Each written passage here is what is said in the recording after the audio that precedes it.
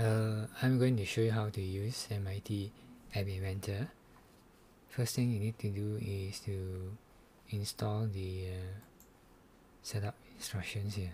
So go to this site, click on setup instructions. So there are a few options. Test it on real time, no. Chromebook, no. Use an emulator, yes. This is the option that I want. Don't have Android device, use emulator. So click on this. So it takes you to installing running emulator.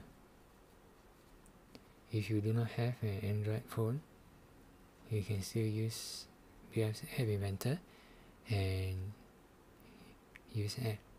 So now you need to install AppInventor. So this is the setup. So click on set instruction for Windows. Two parts: installing AppInventor software.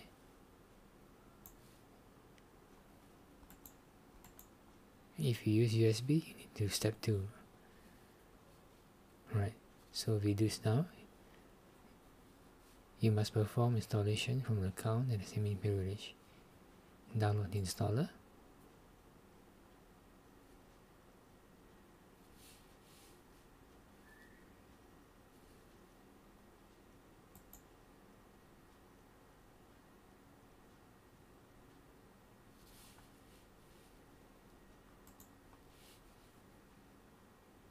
So it is now downloading, as you can see here. It has finished installing, so let's open the download folder and double click on it and run. Click next. I agree. Select the first one and create a desktop icon. Click next. And default folder is C program files, and you can change this if you want. So I'll change it to my D drive because I have a lot of space in my D drive. So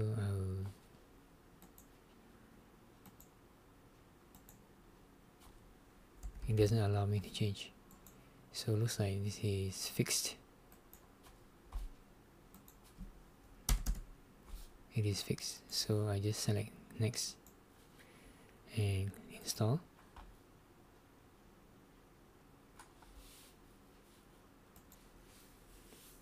Alright, so it's finished extracting.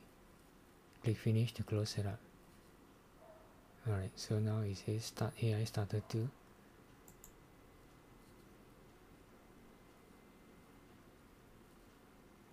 Oh, so it says please reinstall. Please restart installer with admin privilege. Oh, okay, so I right click and redo again. Run with administrator privilege. Repeat one more time. Add remove. Reinstall components. Anyone who use, click next. And then check desktop, click next again. Same thing here, next. Install. And then okay, I have to close it first, it seems. So I close it and retry. Alright. Okay, it has finished. Now I click finish and it will start the program. Okay, so this is the started program.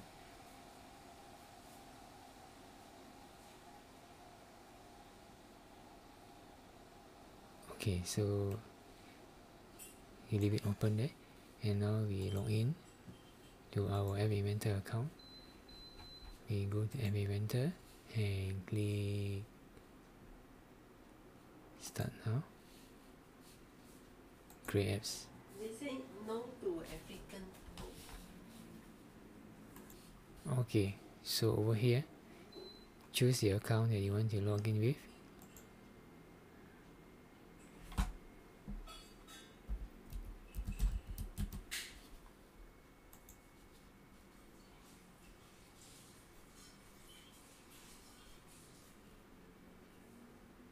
Okay, so now we are logged in.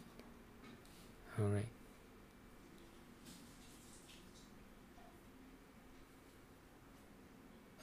click continue.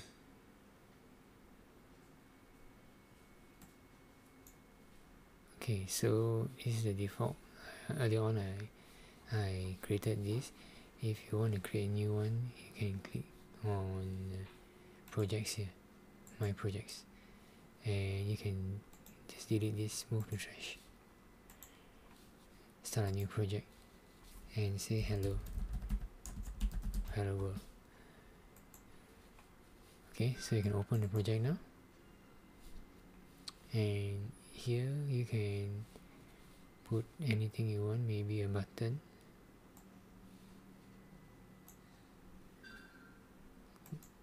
and then maybe the blocks you can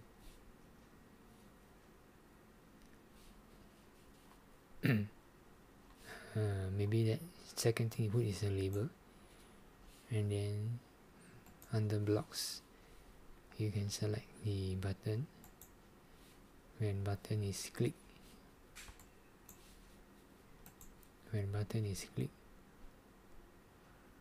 select this one.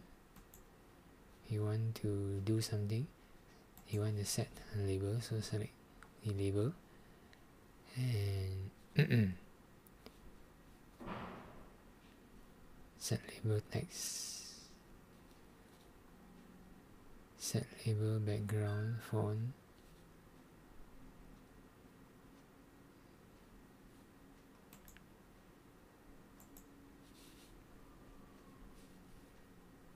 okay, I'm looking for the text. Okay, go select label, set label, this one, plug it in, and then here select text. Okay, for the text you need to look for text here and plug in, say hello world, like that. So it's done. We can go and test it out.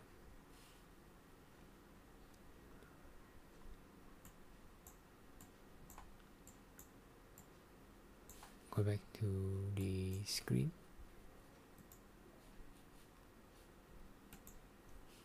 designer view, and here we can test it out.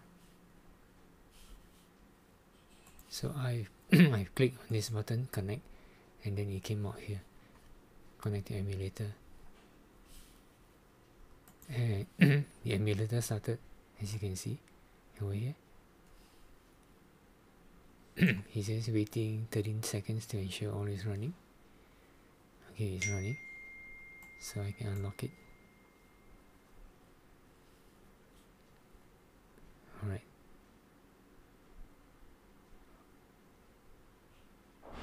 okay, alright, so it's starting already.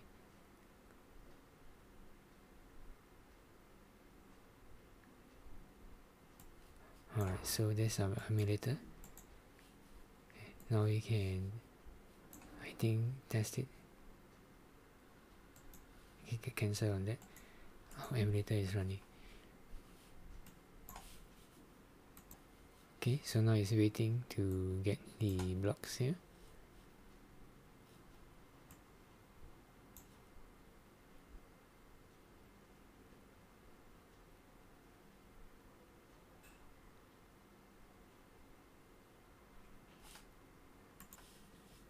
Okay, so you can see it's quite slow. So the other way to test the app is to download the APK file. So we just leave this for now, minimize it. So we can go here and build app, save APK to my computer, or we can provide QR code. So we just save APK to my computer. So it will compile the APK file.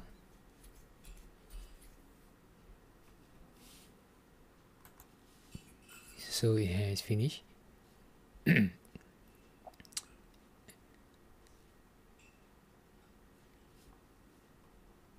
now it's downloading. So it's downloaded already. Show the folder here, hello world APK, right? So this is the one, hello world APK.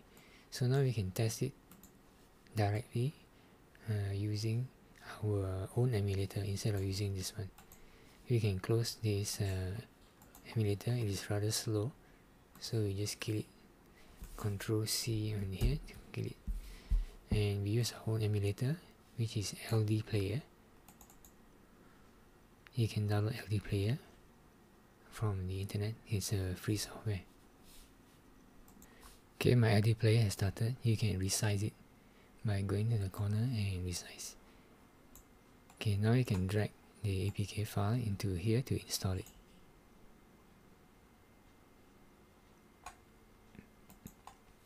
Okay, so install already. You can double click to start it. There you go.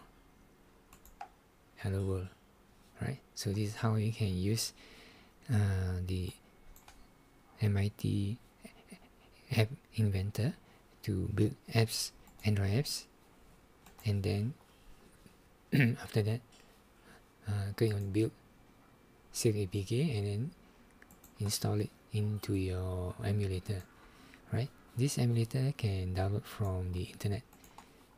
You just search for LDPlayer download, and you can get it from here. It's free software. Okay, so that's all. Thank you for watching.